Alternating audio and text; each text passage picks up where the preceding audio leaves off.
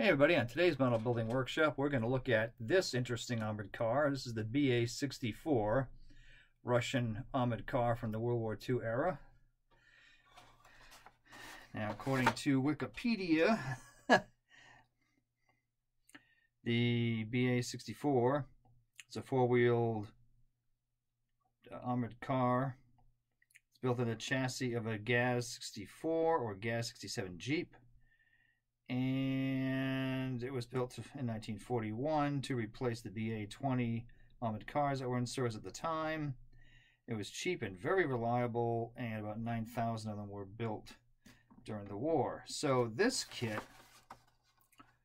if you can look at the box on that, a lot to look at there. You can see some of the fun stuff on the sides there and some of the other kits offered. So this is from AER Models out of Moldova. This is kind of a 1990s era, I'm assuming. Kind of post-Cold War model kit. We're going to take a look at some of the parts here.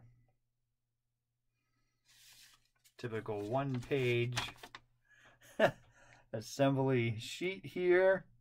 Just some rudimentary blow-ups. And we'll see how this goes together, because I don't know. So here's the parts on the sprue. I'll give you a close-up in just a second on these. And the molding is mediocre. It's not terrible, but I'm not going to say it's good either. So I'm curious what can be made out of this.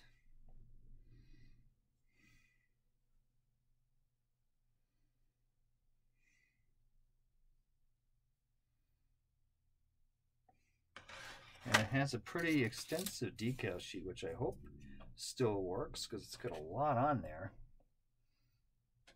So try getting close there. Some of this stuff you're not going to see because the white on the white paper is very difficult. Although I can give you an idea of what some of this looks like in a Steve Zaloga book over here.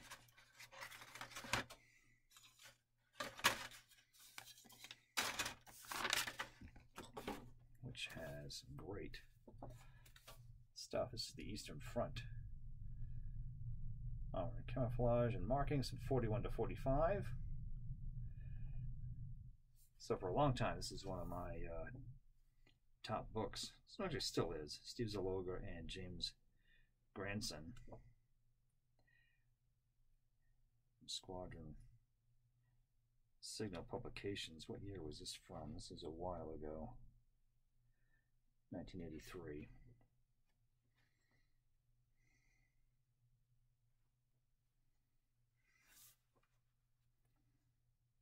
And what's nice about this is it breaks into different sections.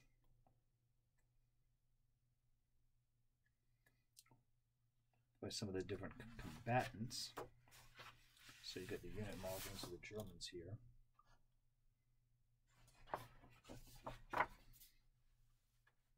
And there's some for the Soviet forces as well.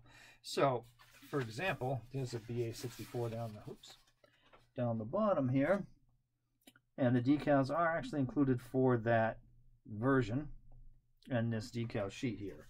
So they obviously looked at, probably looked at this book when they were putting this model kit together, because a lot of the examples that are in this book are in that decal sheet. So that's kind of cool. You can do that one there at the bottom here. And I think it's got some other... Yeah, I can find it. Here's the Soviet markings with a breakdown what they are. And some of those are represented also on that decal sheet. So this is kind of handy to have.